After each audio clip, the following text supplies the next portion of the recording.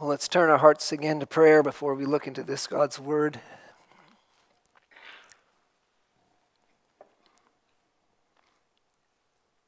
Heavenly Father, we thank you that these things are written. They are written in this book so that we may believe that Jesus is the Christ, that He is the Son of God, and that by believing we may have life in His name. May you work through this your word that all here would believe in the Lord Jesus Christ and would have life now and life eternal. In His name we pray. Amen. Now this morning, as we think about the historical, physical, bodily resurrection of the Lord Jesus Christ, as we proclaim this morning, oftentimes, both in the past and in the present, those who believe in the true resurrection of the Lord Jesus Christ are often ridiculed. Many will reject this teaching. Both in the first century, it was that way, and it is today still in the 21st century. What we find is that in the first century we look, and in many accounts in the book of Acts, as the apostles were preaching the resurrected Lord Jesus Christ, what we find is that there were varied responses to this message.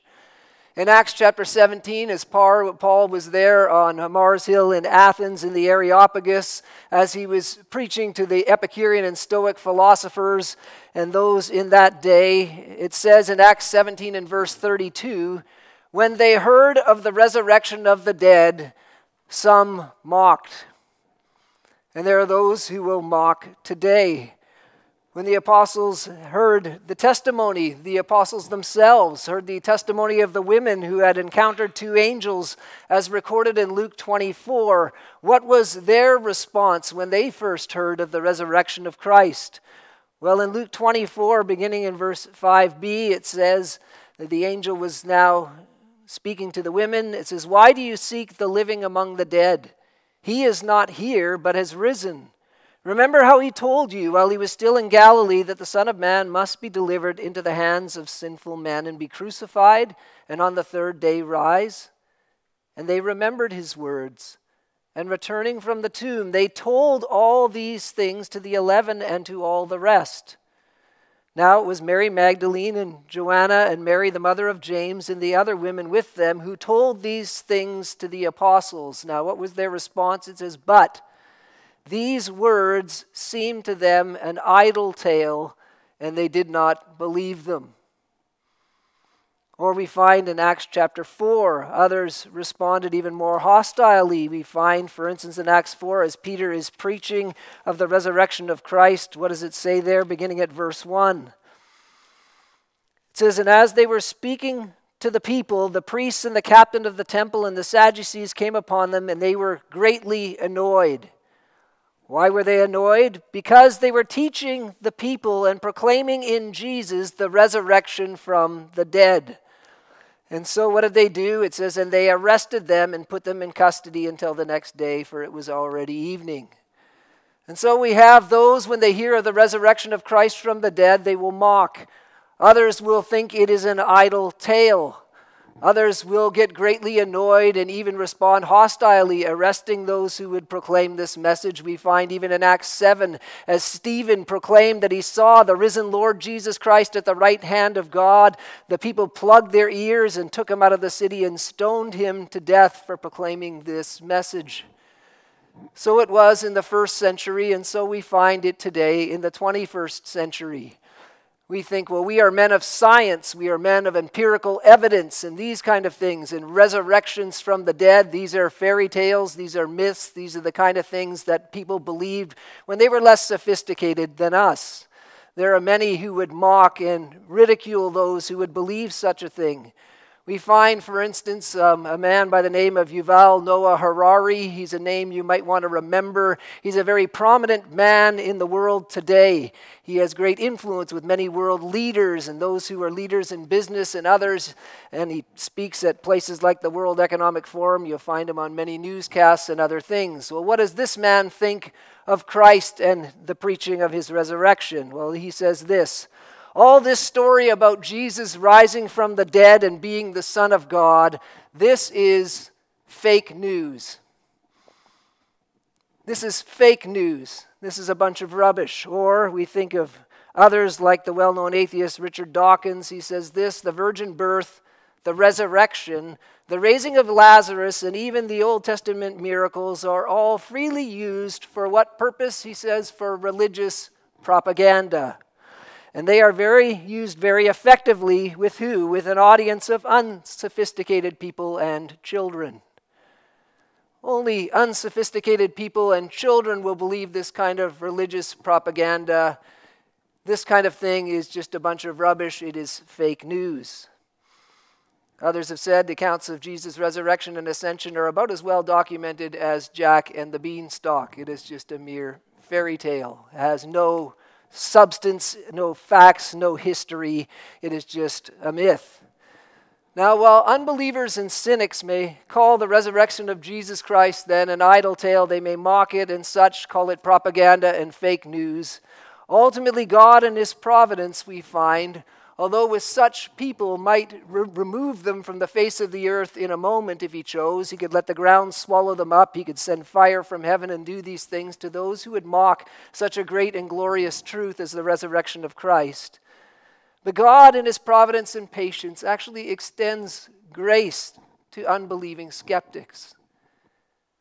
Well, you might ask, well, how has He done this? Well, He's included one whom they can relate to in the Scriptures.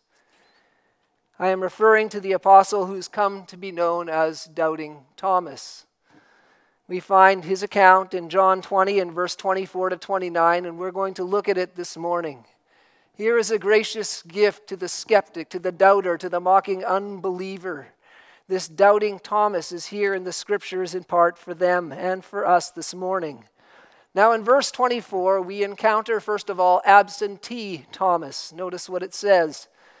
Now Thomas, one of the 12, called the twin, was not with them when Jesus came. He was not with them when Jesus came. Well, what is that referring to? Well, this verse is hearkening back to the previous section in verse 19 and 20 of John chapter 20, where it says there in verse 19, on the evening of that day, the first day of the week, this was Sunday, the first day after when Christ had risen from the dead, the doors being locked where the disciples were for fear of the Jews, Jesus came and stood among them and said to them, "Peace be with you." When he had said this, he showed them his hands and his side. Then the disciples were glad when they saw the Lord. And so when that happened, on that day, Thomas was not with them. Now, many have wondered why was it and speculated why Thomas wasn't with them. They say, oh, he was dejected and wasn't really happy, so he was off by himself and these kind of things. Well, I would commend to us that we would not speculate about the kind of things that the Holy Spirit has not deemed necessary to put into the Scriptures. We don't need to know why Thomas wasn't there, but I am thankful that he was absent. I am thankful that in God's providence he wasn't there, that he didn't see the resurrected Lord Jesus Christ at the same time as the other apostles. Why would you say this? Well, there are many different theories and ideas and myths floating around today concerning the resurrection of Christ and how this sort of tale, many would say, came to be. And many of these things can be traced back right to the time when Christ had died. You remember that there were a number of guards who were at the tomb, and the eyewitness accounts that as they fled from the tomb and they went and told the religious leaders what had happened, they got paid off to keep silent about the truth. And so they had to come up with some other plot, and the plot was this, that the apostles had come while the guards were asleep and had stolen the body of Jesus, and now had plotted together to proclaim that he had resurrected from the dead. Now, what I find interesting here is that it is clear that obviously at least Thomas was not in on this plot. For notice how he responds when the others tell him about their encounter with the risen Christ in verse 25. Here we see Thomas the skeptic, the doubter. It says in verse 25, "So the other disciples told him, 'We have seen the Lord.' But he said to them, 'Why are you telling me this? We've already made this plot, and I really don't need to hear about it. We said that we were going to pretend that he had risen.'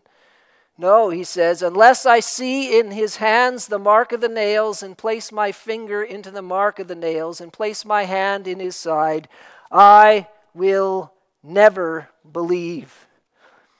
Thomas here is given compelling eyewitness testimony to the resurrection of Christ. And this is not merely the testimony of one individual, for we see that it begins the verse, "So the other disciples," in the plural.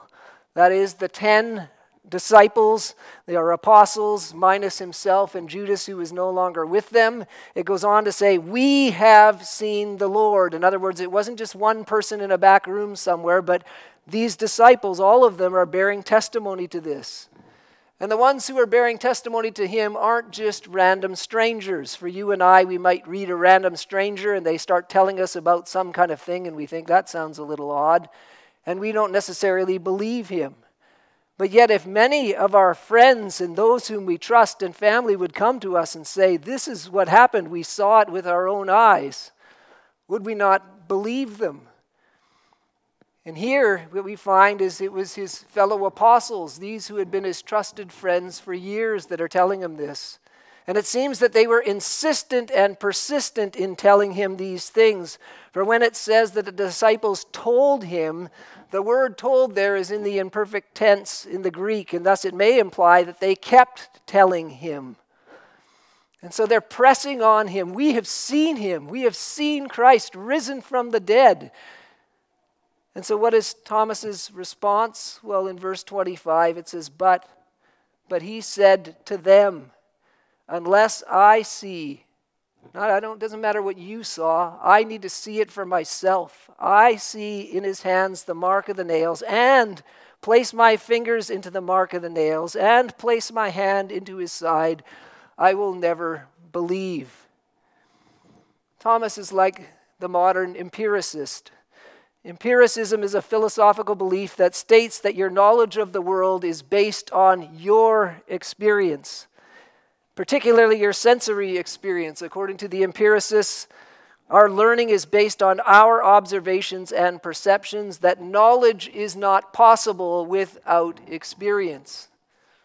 I need to experience this, Thomas. I need to see it. I need to touch him. Thomas insists not only that he would only see, but that he would touch.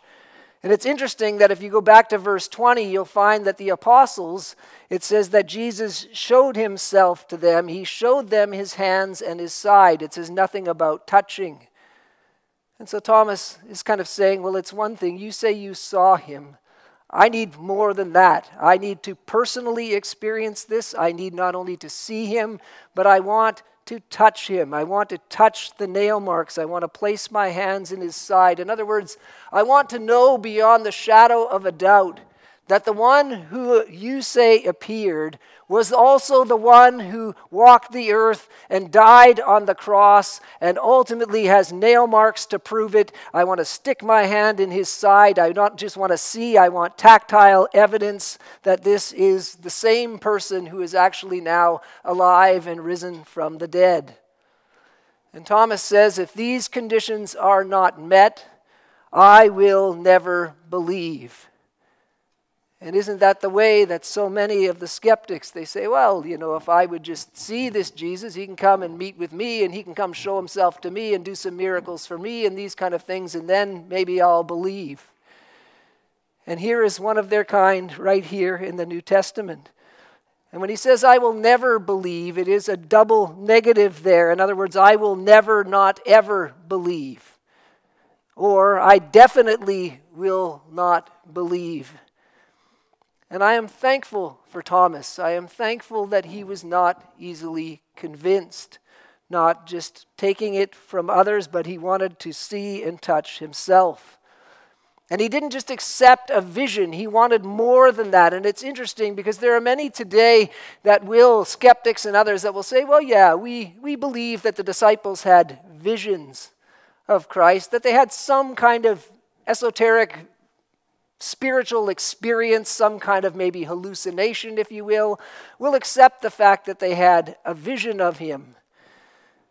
We find people like Marcus Borg, he's a false teacher and ultimately is greatly confused, has this to say about Christ and his resurrection and what happened there. He says, some of Jesus' followers, he will admit, experienced him after his death as a figure of the present, not just of the past. And they experienced him as a divine reality, now one with God and at the right hand of God, in quotes, he says.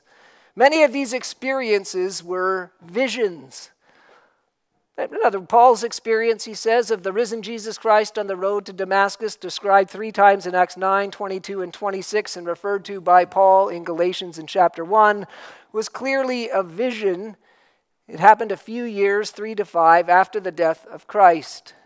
Now what we find there is he did, in Acts 26, explain it and say it was a vision as such, but there was a real person, there was light, there was a voice ultimately. But he says, okay, well, Paul had this vision, and so basically everybody else had visions too.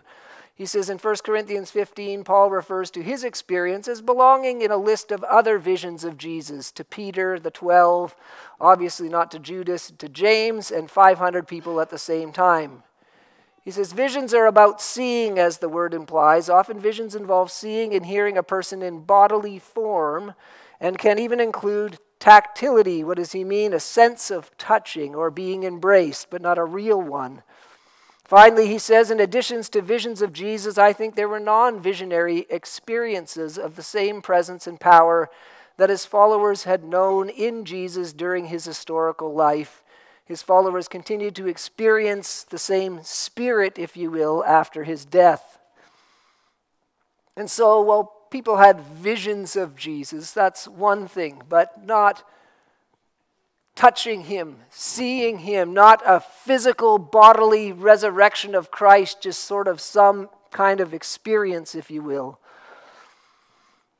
But they will not believe that Jesus Christ actually physically and bodily rose from the dead, one who could be touched. And so they, like Thomas, when confronted with the many and varied eyewitness accounts of Scripture, of the physical bodily resurrection of Christ, come with their buts and their unlesses.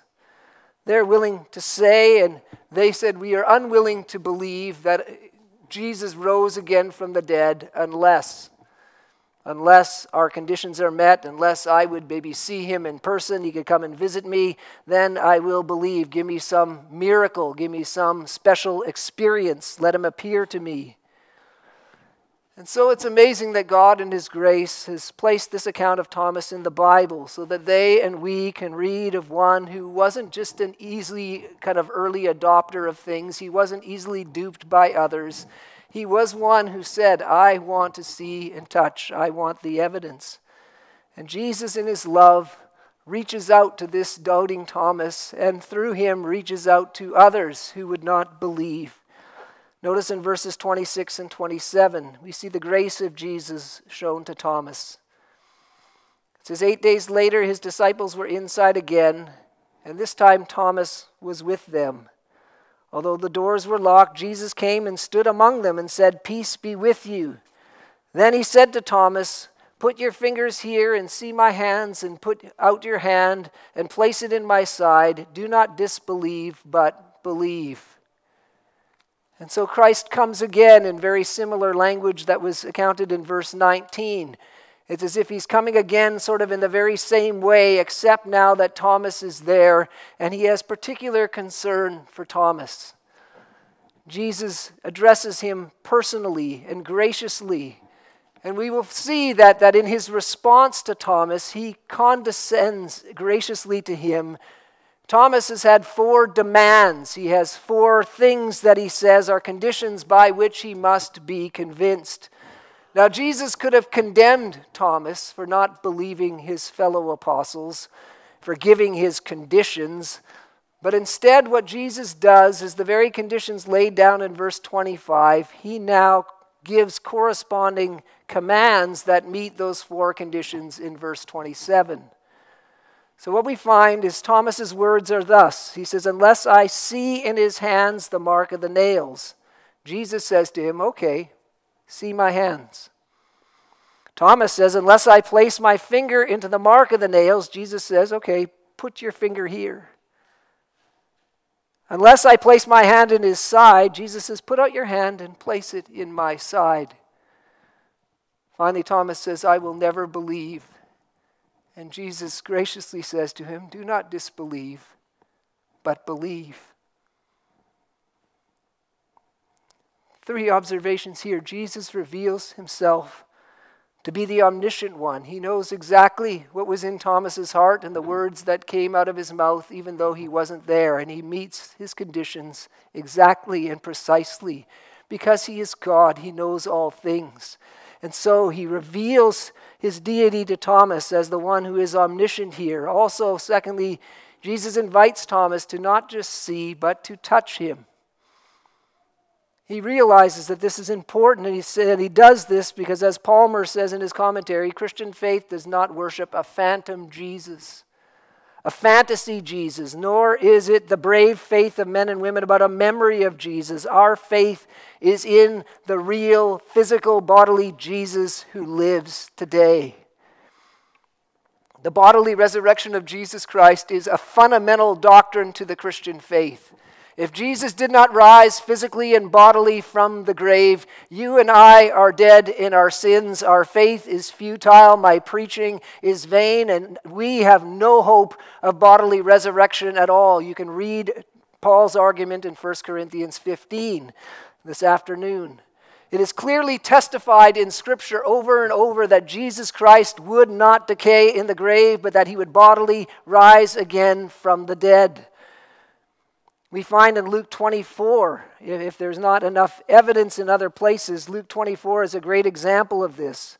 It is very specific. It is very intentional about the language that is used there. If you want to turn there for a moment, Luke 24, beginning at verse 36. The Holy Spirit does not include these things in Scripture without reason.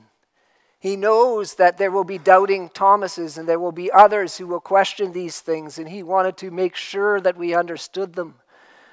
And so in Luke 24 and verse 36, we find this account. It says, "As they were talking about these things, Jesus himself stood among them and said to them, 'Peace to you.' But they were startled and frightened," and notice it says, "they thought they saw a spirit. And he said to them, 'Why are you troubled? And why do doubts arise in your hearts? See my hands and my feet, that it is I myself.'" He says, "Touch me and see. For a spirit does not have flesh and bones as you see that I have." And when he had said this, he showed them his hands and feet. And while they still disbelieved for joy and were marveling, he said to them, "Have you anything here to eat?" They gave him a piece of broiled fish, and he took it and ate it before them. Notice that Thomas was not the only doubting one. The others here, as we're given a more fuller account of what is included beforehand in John's Gospel, ultimately also doubted. And yet Jesus comes to them in their doubts. They think they've seen a spirit. He says, "No, touch me. I'm real.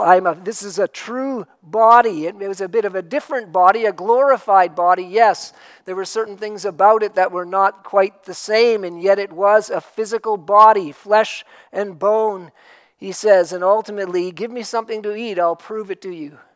Spirits don't eat these things and ultimately digest them. Here it was a true, a physical, real, bodily resurrected Lord Jesus Christ who had appeared. Now there is no true faith, no true saving faith in an unresurrected, unbodily resurrected Lord Jesus Christ. That is another Jesus, the true Jesus that we believe in had a physical bodily resurrection.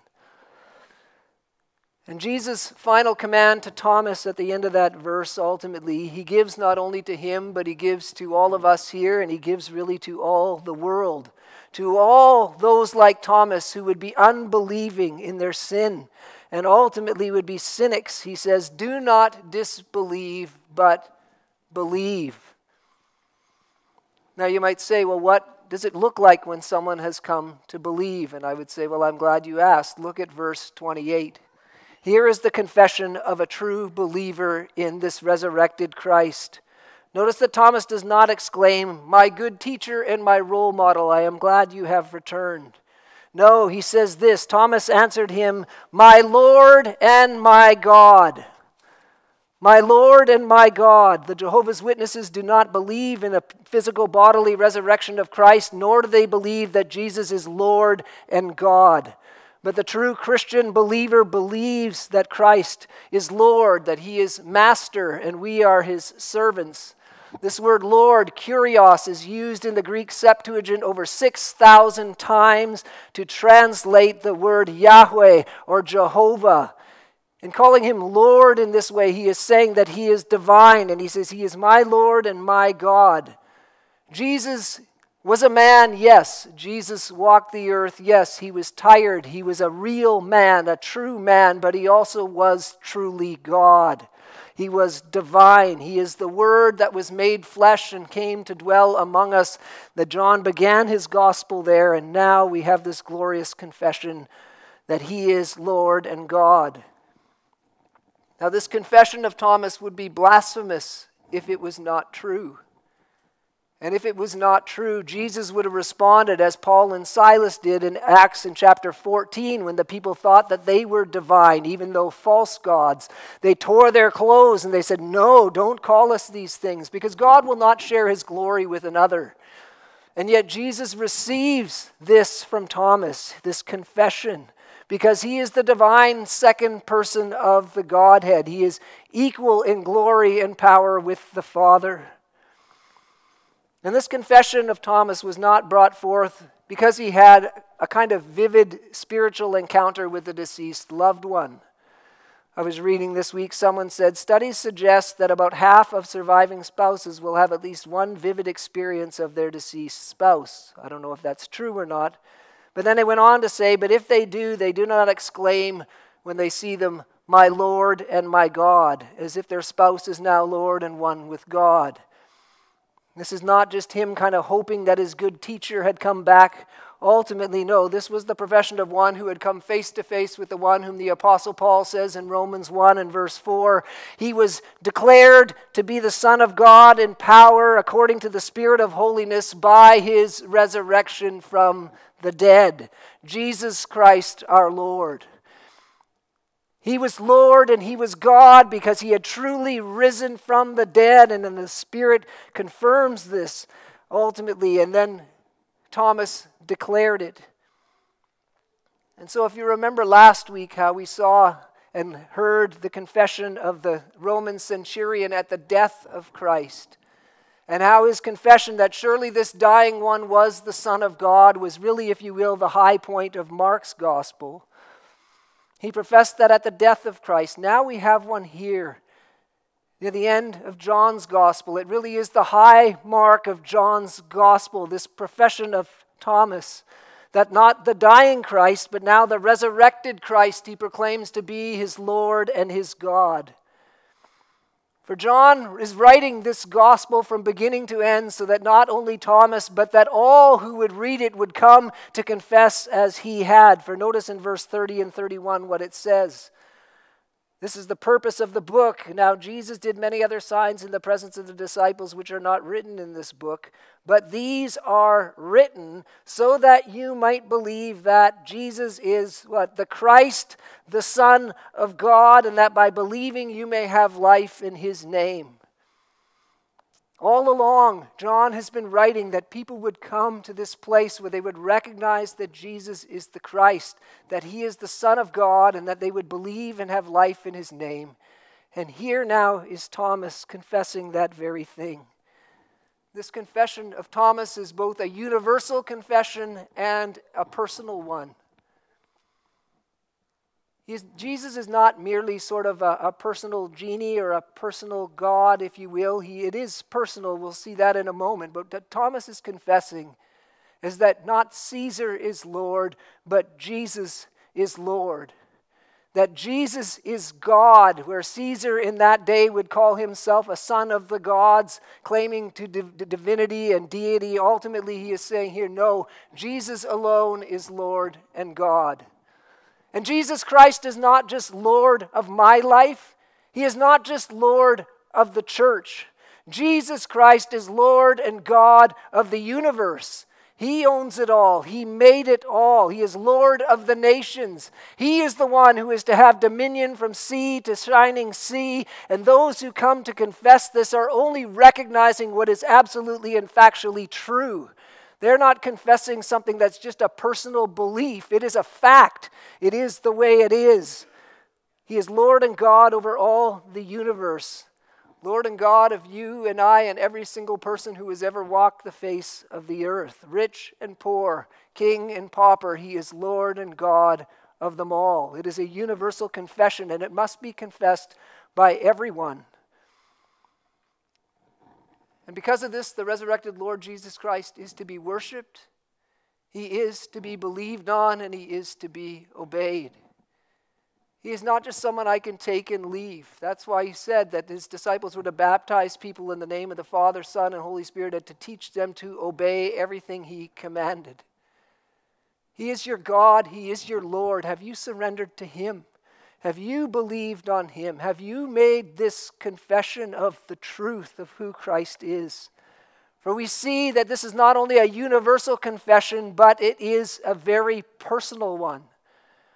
Thomas doesn't just confess a Lord and a God, but notice what he says, my Lord, my God.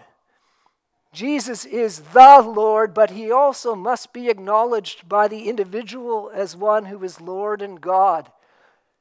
We must personally repent of our sin as Thomas here has done. He is repenting of his unbelief and now professing the truth. He has repented and he has believed in Christ personally. He is his Lord and his God. And this morning we are gathered here together, and there are many in this room who profess Christ to be Lord and God, but what about you?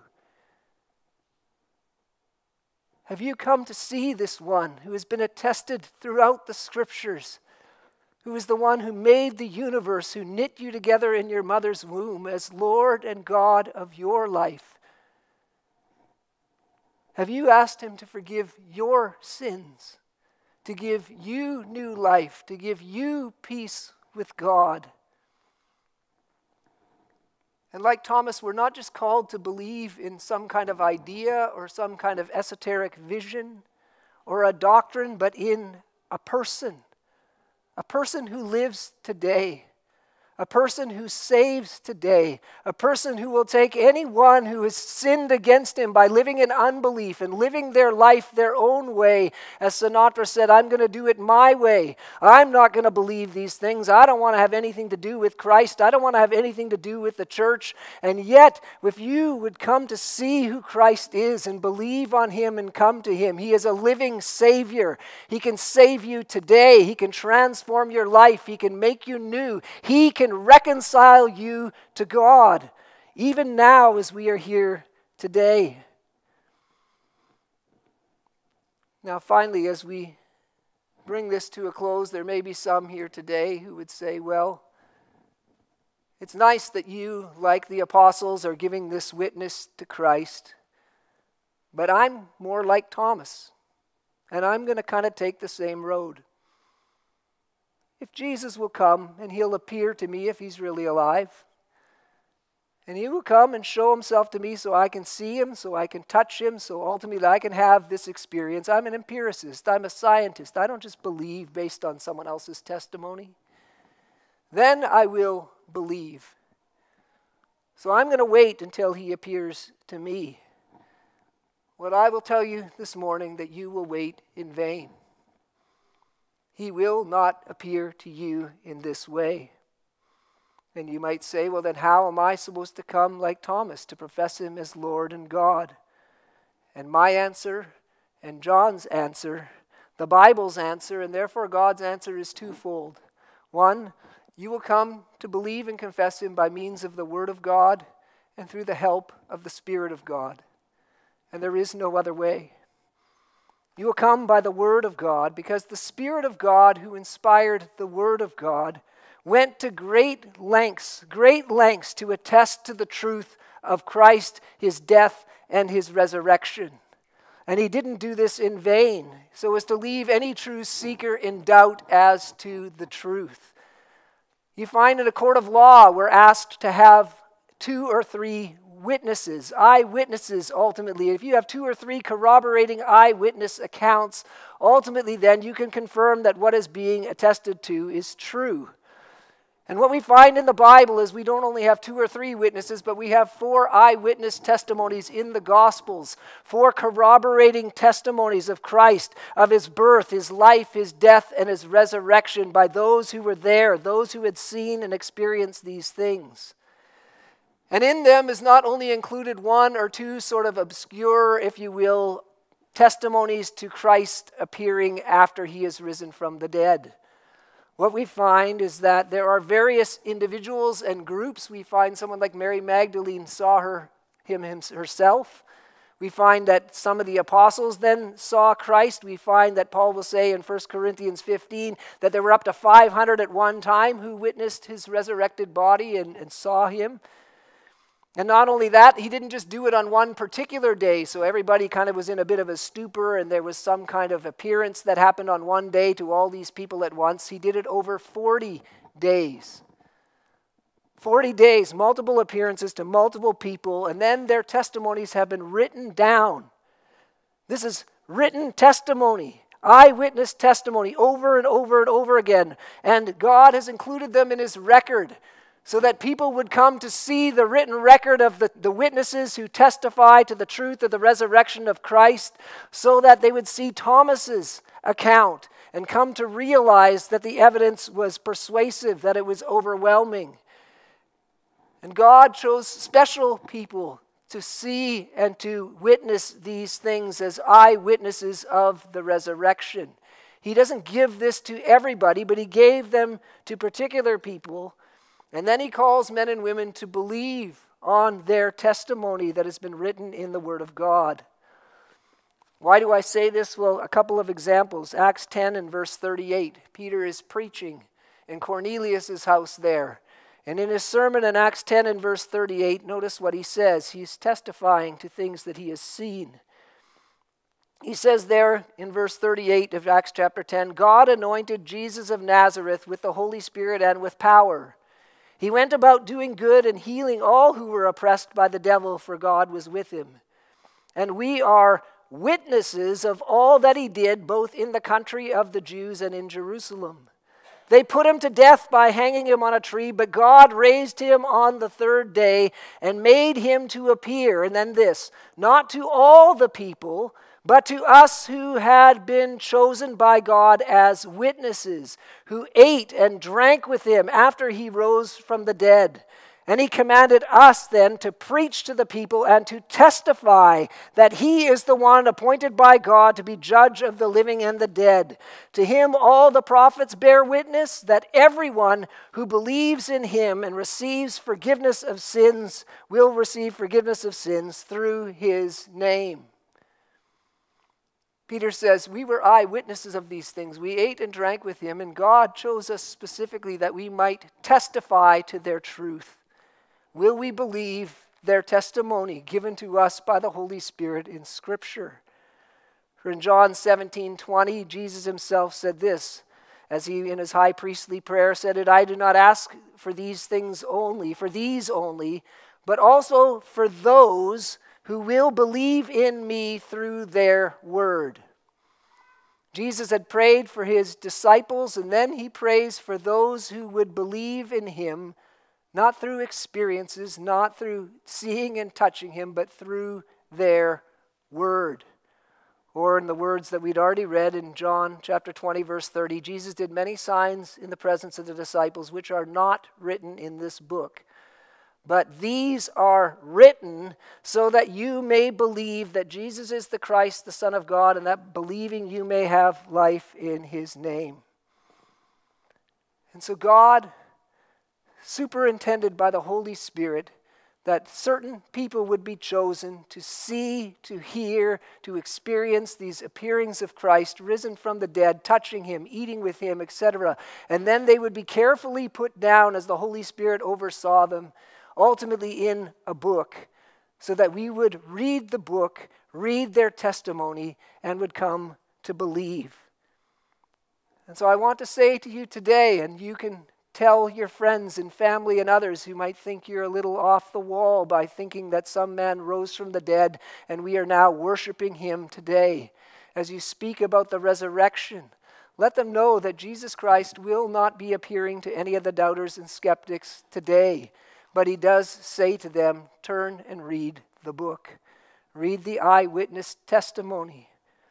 If you will not believe after you've read the Word of God and be convinced, you will not believe even if you, like Thomas, saw Jesus resurrected from the dead.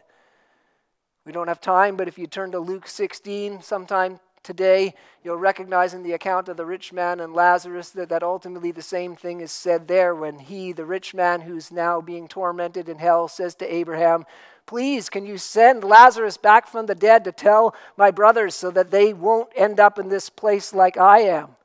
That they might believe, seeing Lazarus risen from the dead. And he says, well, they have Moses and the prophets. They have the Bible. They have the Word of God. If they will not believe Moses and the prophets, they will not believe if someone rises from the dead. So we have the book. Read the book. Today, go home if you are not a believer in Christ and start at the beginning of John's Gospel and pray that you would come to see and believe in this Christ. Now, someone might say, well, I want to believe. How am I to come to believe? I just can't believe these things. And ultimately, what I might say is that we need help to understand these things. It is not merely through the Word of God, although it begins there. We have another helper, another teacher. Ultimately, the human condition is such that men and women, through unaided reason, apart from the powerful work of the Holy Spirit of God, will never come to believe and surrender their lives to the resurrected Lord Jesus Christ. You might say, well, I've heard these things a lot, but I just don't believe them. Well, you need help. Because ultimately the Bible says in 2 Corinthians 4:4 that the God of this age has blinded the minds of unbelievers. And you need one more powerful than him to open your mind to the truth.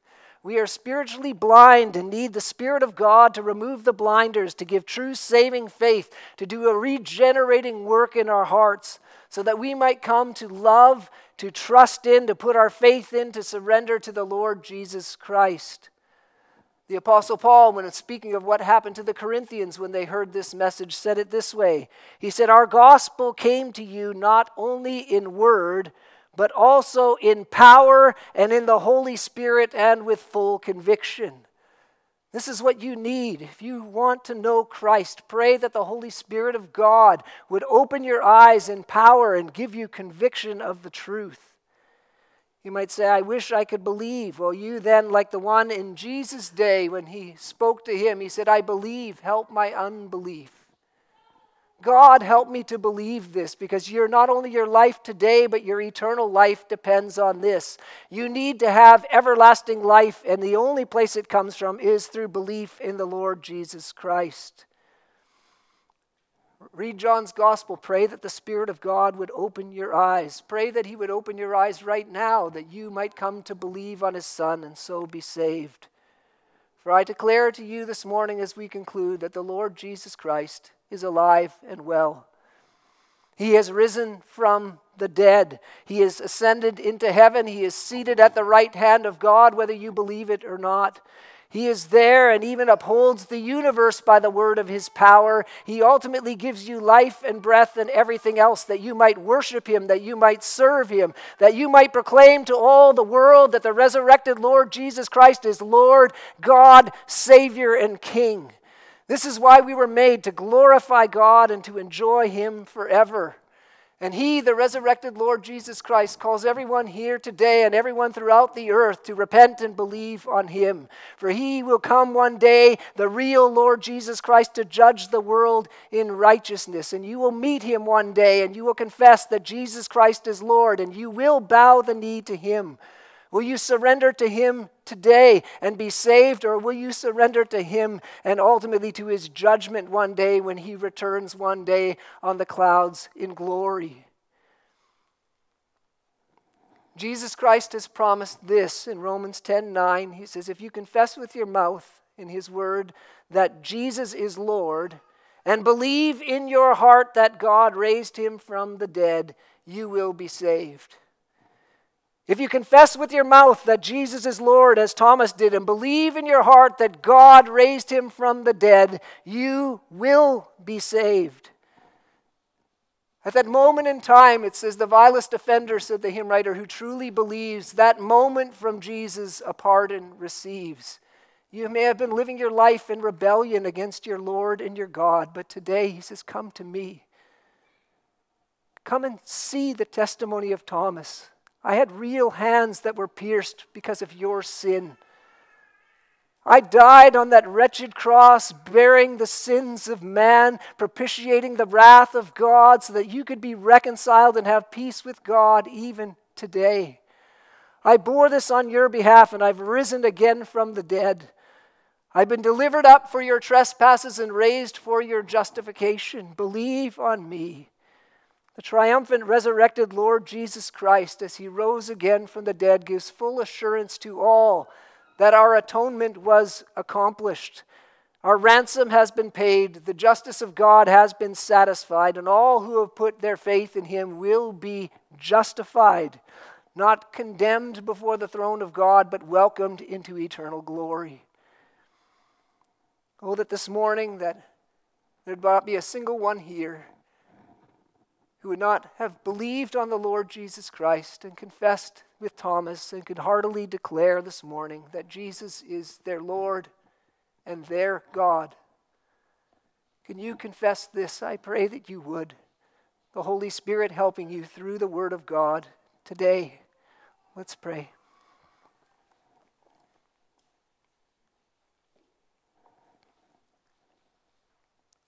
Oh, Heavenly Father, we thank you for this, your Word. We thank you for so many eyewitness testimonies to the truth of who Jesus was and what he came to do.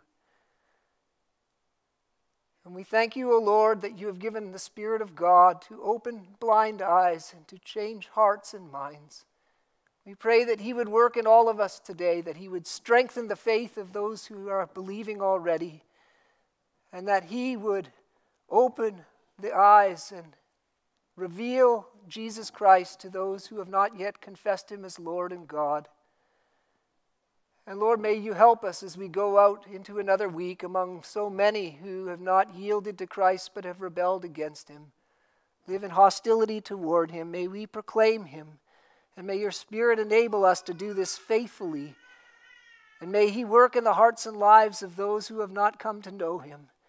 And may he bring many sons to glory through our witness, as he did throughout the book of Acts, through the witness of the apostles.